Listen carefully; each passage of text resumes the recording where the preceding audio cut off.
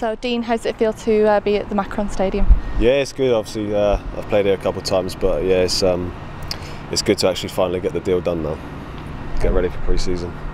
And yourself, you say with pre-season off to Scandinavia next week. That's going to be a nice chance for you to settle in and get to know some of the players as well. Yeah, I don't know many of the players, but yeah, it's going to be another good one to get away with the lads and get to know them a bit more.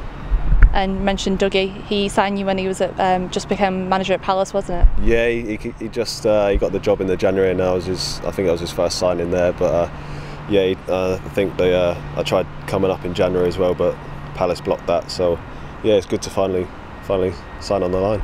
So I'm assuming the manager had a big say in your move up here then. Yeah, he had a big say. Obviously, playing with Dougie at Palace, it was good under him and Lenny and Flem as well. But yeah, there was a few clubs interested, but Bolton was the move for me. So. And looking ahead to the season, we've got Watford away on the first game of the season.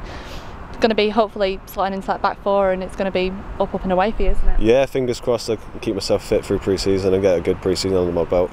I've not missed too much, I don't think, over the last week or so. I think the lads have been in, but I've not missed too much, and crack on tomorrow now. Yeah, I suppose sense as well that you've got the early start and that you're not coming in late. You're not going to come in as the transfer deadline day signing. You're going to have the entire summer to kind of settle in and kick on as you mean. Yeah, exactly, and get to know the lads, the way they play, and what they want from me as well. So it's yeah, I'm excited. I can't wait to start.